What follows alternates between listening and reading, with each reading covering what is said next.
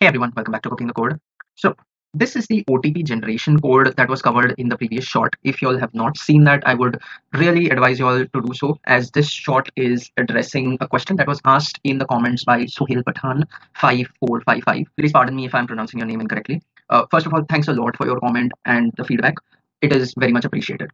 Okay, so as you all can see, the question is a very valid one. What if we want to get an OTP that is in the range of 0000 to 0999 along with our existing range? Okay, so basically what is the comment saying? That we want to consider the preceding zeros as well. So if there is a zero before the number, we consider that as a valid number.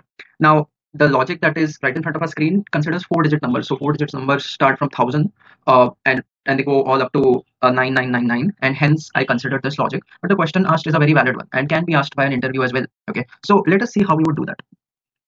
Okay, so first of all, let me just clear all of this.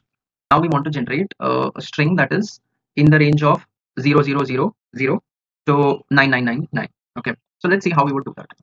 So the very first thing that we would need is Math.random, of course, right? Because we want to generate random numbers. Now, if you remember, previously we multiplied with 9,000, right? So in this case, we will multiply with 10,000, okay? Because we want that range, okay? Okay. Now, again, if you log this, okay, let me add that method afterwards. So as you all can see, we are getting it in that range. So we just don't need the decimal part. So the way we get rid of the decimal part is using Math.floor. Okay. Now this will give us 4-digit numbers. Okay. Yeah. Okay. So now, as you can see, there is an edge case, right? We need to take into account the preceding zero as well, right? So how do we do that? The way we do that is using something called as padStart. Okay. There is this method called as padStart.